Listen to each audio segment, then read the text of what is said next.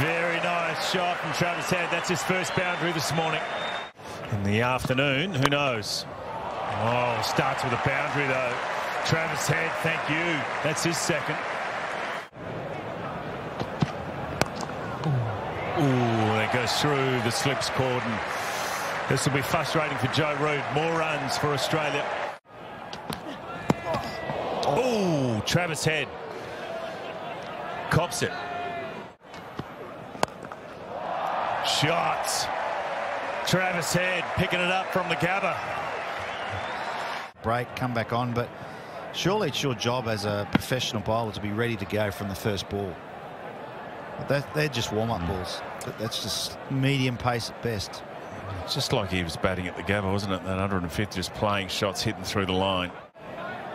In Australia, are in a bit of trouble there. They were 2 for 7. More runs. Very well-timed shot there from Travis Head.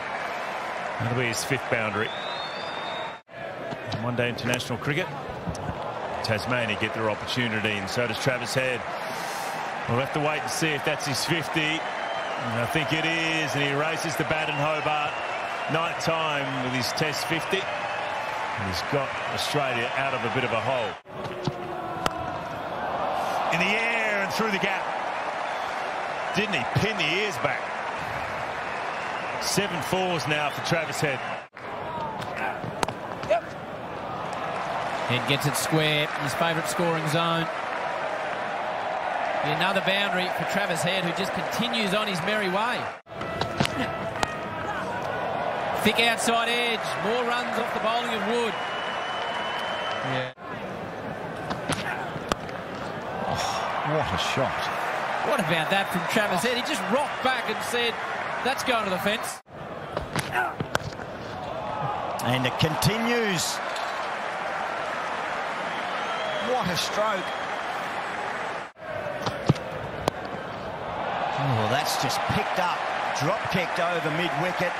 The boundary head to 92. Chips. Yep. Oh, it takes it. That is brilliant. The Raw will tell you.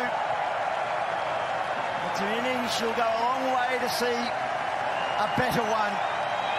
A stunning century. Elegance, panache, sprinkled with power.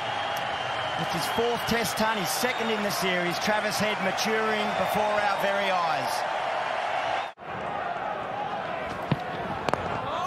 Oh no, his very next ball, can you believe it?